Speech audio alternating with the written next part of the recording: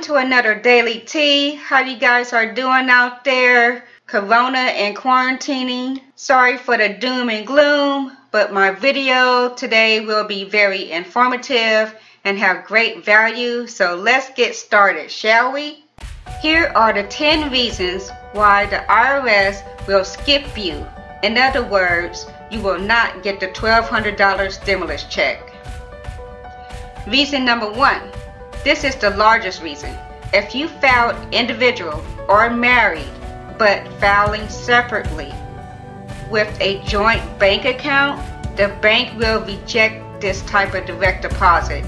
And the same information if you filed jointly married, but have an individual bank account.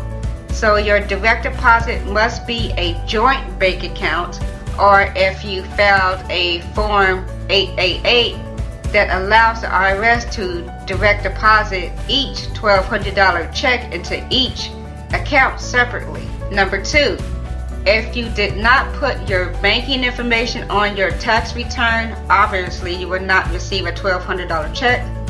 But good news is that the IRS have a portal. I will put the link down below. This IRS site will allow you to submit your bank information and select that you have not added your bank information on your 2018 or 2019 tax return. 3. If you put on your tax return for your refund to go to any payday loan company, you will not get the $1,200 stimulus because IRS does not have your personal bank information to send a direct deposit. They will not send your $1,200 to a payday loan company.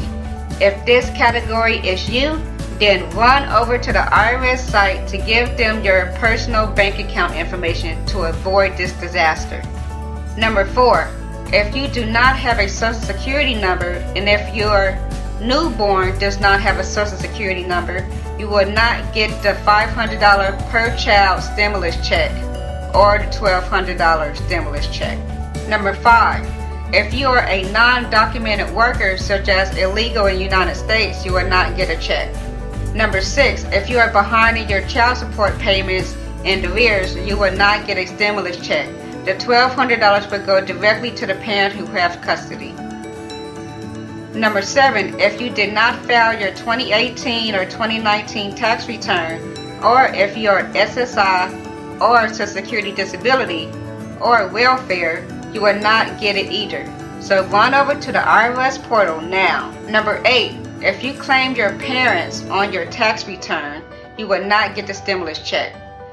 Number 9, if you are a college student aged 17 or older, and if you are claimed by someone else as a dependent, you will not get it either. If you are a parent of a 16-year-old or under, then you will get the $500 for each child. And lastly but not least, number 10, if you are now unemployed but you have made way too much money in 2018 and 2019, you will not get the check. So there you have it. If you have any questions, feel free to drop a comment. Also, these are not all the reasons. And please subscribe, share, like this video, and I'll see you on the next Daily Tea. Peace.